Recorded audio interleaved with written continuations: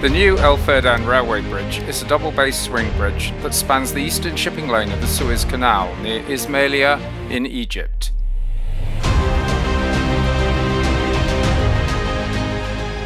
The Suez Canal expansion, completed in 2015, added a parallel shipping lane which also, however, cut off the railway line into Sinai. Maffeis started the construction engineering design of the new bridge and the retrofit of the existing one to upgrade it from single to double train lines in 2018.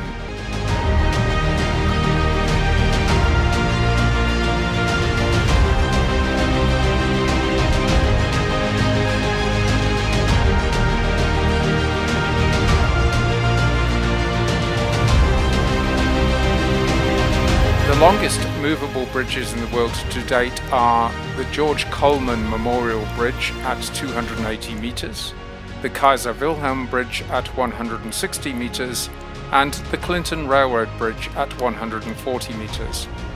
And now the new double-lane El-Ferdan Railway Bridge is the longest swing bridge ever with its 641 metre span. This was a huge project, completed in just 4 years from design to site construction. Key features of the bridge design include 67 metre high main trusses and 15,000 tonnes of steel. It only takes 10 minutes for full rotation from parking to the service position. 3 major mechanical components act in complete synchronization like clockwork to ensure the perfect functionality of the bridge. The mid-span locking system allows for the interlocking of the two bridges and for the perfect realignment of the train lines.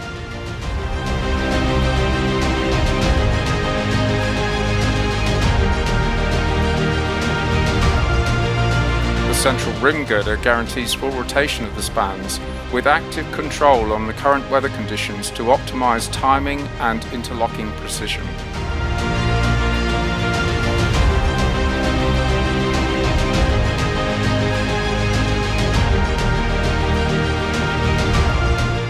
The external locking systems connect the bridge to the fixed portion of the track at the abutments, compensating for tolerances due to any thermal movements.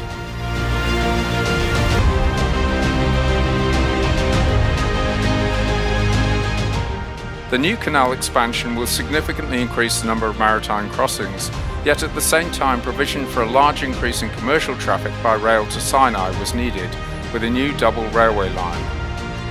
This is the great challenge the Suez Bridge needed to address as a key piece of infrastructure in this commercial expansion project.